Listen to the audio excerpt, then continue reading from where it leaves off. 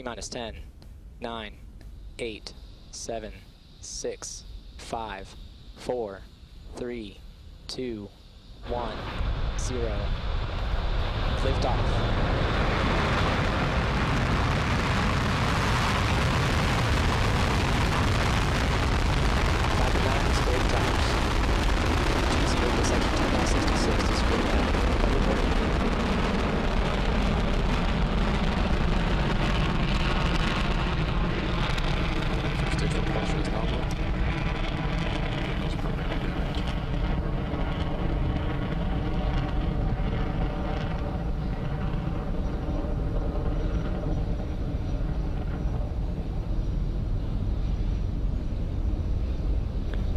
Power and telemetry nominal.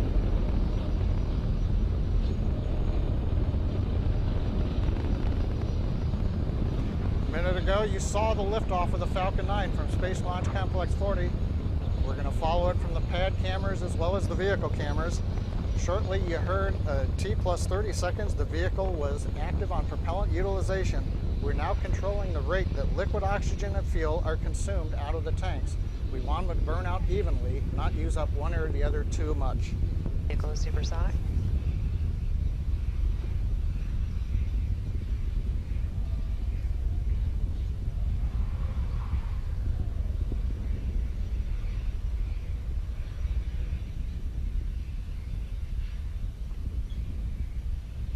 Stage 1 propulsion is nominal. You heard the call out, propulsion is nominal. You hear the chewing in the background. We have passed supersonic. It's dark. The sun set several minutes ago at Cape Canaveral. You didn't get to see the shock wave as the vehicle went supersonic. We've gone through maximum dynamic pressure. Is chilling in. That's the greatest aerodynamic stress on the vehicle. We're through that, headed into the upper atmosphere, and headed to the vacuum of space. And recovery platform has AOS. AOS is acquisition of signal. That means the drone ship can see the telemetry coming from the Falcon 9.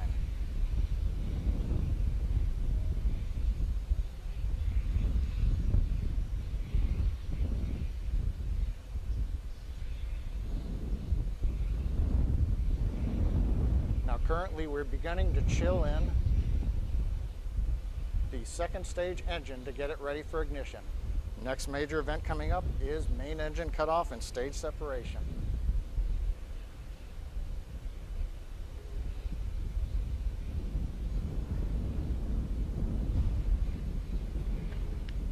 We have MECO 1.